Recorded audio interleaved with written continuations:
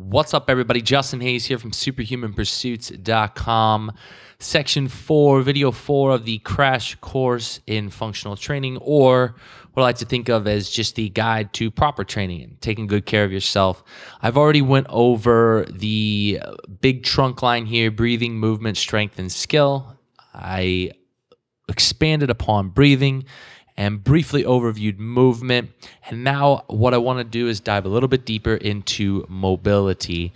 In the previous video, I defined mobility as the ability to produce a range of motion at a given joint. Now, here's where the confusion lies. Everyone's using the term mobility, and we maybe get it mixed up with flexibility. In essence, these arguments can go different ways. Some people believe they are two separate things entirely. I'm lumping them all together for simplicity purposes. So I think of flexibility as an underlying factor to mobility, and we'll leave it at that. I lump mobility into two broad categories here: self and hands-on. Self being techniques you can do with your own two hands, or maybe with an outside tool to yourself. And hands-on is just passive care done by someone else, the hands of someone else, or tools in the hands of someone else.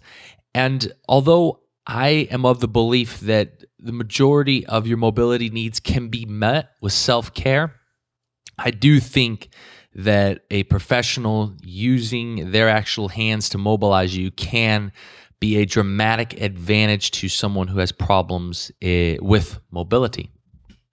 Working our way into the self-care bubble here, I've got stretching and myofascial or self-myofascial release written down here. Am I saying these are the only ways you can mobilize? No, there's obviously hundreds of ways to tackle this. These are just the two common broad categories that I want to make you aware of. Stretching is what you would think it is. Now, the two bubbles I have listed under that: active isolated stretching and PNF, which stands for passive neuromuscular facilitation. These are two things you can dive deeper into if you choose, but they are common reoccurring stretching techniques that I see in high-level strength and conditioning programs. So am I saying they're the end-all be-all? No, but I do see them over and over and again. And so I think they are probably ideal and best practices when dealing with stretching. You still do see static stretching and 30-second hold type stuff, but these techniques are moving more and more to the forefront. If we look at myofascial release or self-myofascial release, I define this in some blog posts. It's kind of a complicated topic, but the basic idea is that you're using some sort of tool to apply pressure to tissues in your body and release tension within a muscle or joint.